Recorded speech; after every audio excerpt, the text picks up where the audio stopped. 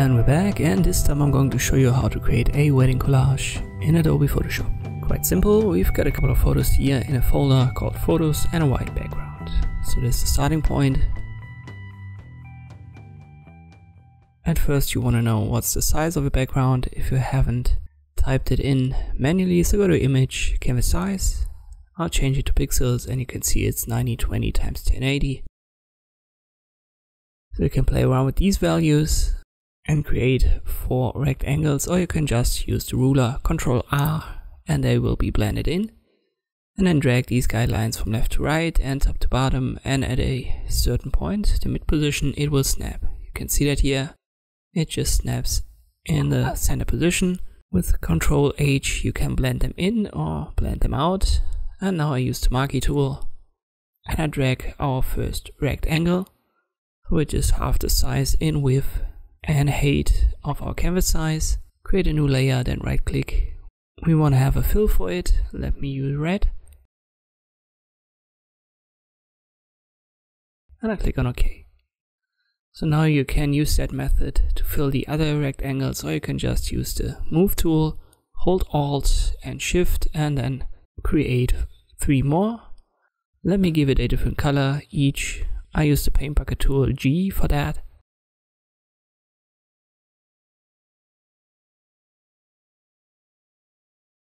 The last one, let me make it green. So that's the basics we want to have. Now we create our first frame. Use the marquee tool again. Create a new layer once more. Then right click, and this time you want to have strokes selected. We'll give it a white color, and a width of 15 pixels is fine for this canvas size. Make sure you've got inside selected, outside you won't see it, and center would cut it in half. So now the 15 pixel, they all go to the inside. This is what we want. We create 2 more frames for the center positions, and we use the rectangle tool for that. Simply left click, give it 15 for the width and 1080 for the height. You can see they are positioned at the center of the guidelines. And the second one, it's 1920 and the height has 15 pixels. We position that to the center position as well. And that's fine. Let me merge these layers. I simply hold Shift, select them all, and then I press Ctrl E. All of the layers are now merged to a layer I'll call frame.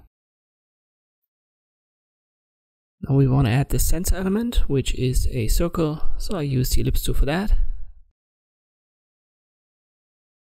Let us go up to the top menu. I'll change the fill. Let me use an orange color and a white stroke, and the stroke size should be 15 pixels. Go to the center and hold Shift so that we have a circle. And that's fine. You can now see, let me press Ctrl A to select it all and use the top menu to make sure that it's in the center. It is. And you can see the frame is behind the circle.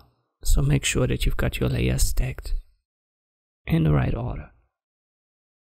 Alright, the last step is to add the photos. So let me make that visible again.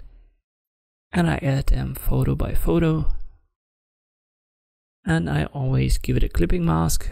First one for the red. You can see it is now only visible in the red area. And when I press Ctrl T, I can resize that within this part of the collage. Second one once more. Right now it doesn't have a clipping mask, but when I create it, so right click, create clipping mask, it's only in the blue section of the collage visible.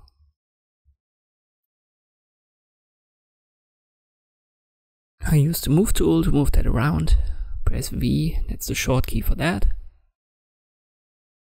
And when I think I should resize it, I always press Ctrl T once more, and I hold Shift when I resize that so that it keeps the proportions.